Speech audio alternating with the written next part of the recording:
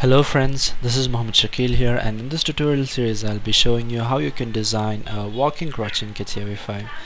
The completed design is right here, and this is our work in progress.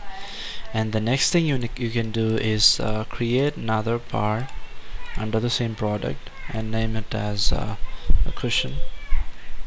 So by cushion I mean the part that comes near your armpits. So you could click on yes and double click on the part body which is under the cushion part and invoke the part design workbench again, and now select the plane right here and then just make sure that you're in the parallel mode. Then what you can do, just make sure that you're selecting the YZ plane right here. Now you could create a rectangle and then allow symmetry line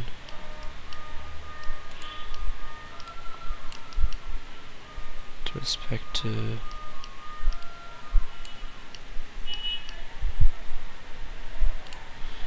allow symmetry line.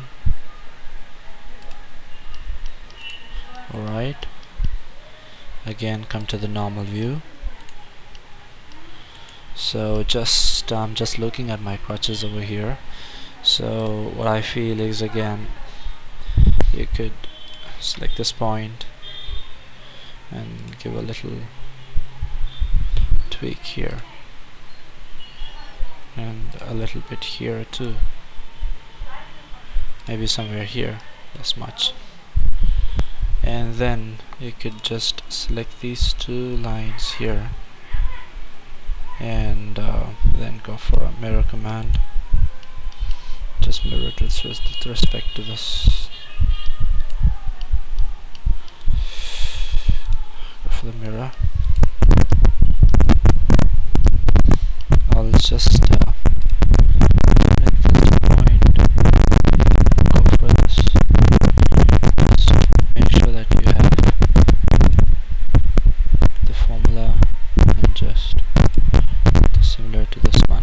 Click on OK, select the point, go for chamfer, go for edit formula and just make it similar to this one. So every time you change this radius to something else, this also changes. Now exit the sketch and then go for a pad, almost this much with a mirror extend. That would be fine.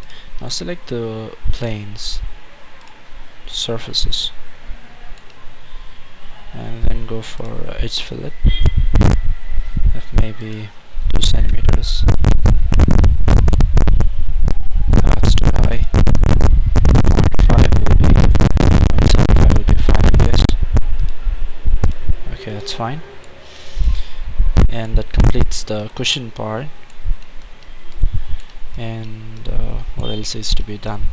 Now we need to do a little assembly procedure to bring back these rails into these holes. And again, finally, you need to insert 2 screws here and a nut and bolt over here, and that's it. Then the design will be complete. Let's see what could be done in the next part of our tutorial. If you have any doubt on this one, please comment below the video, and I hope you're enjoying the tutorial. Stay tuned.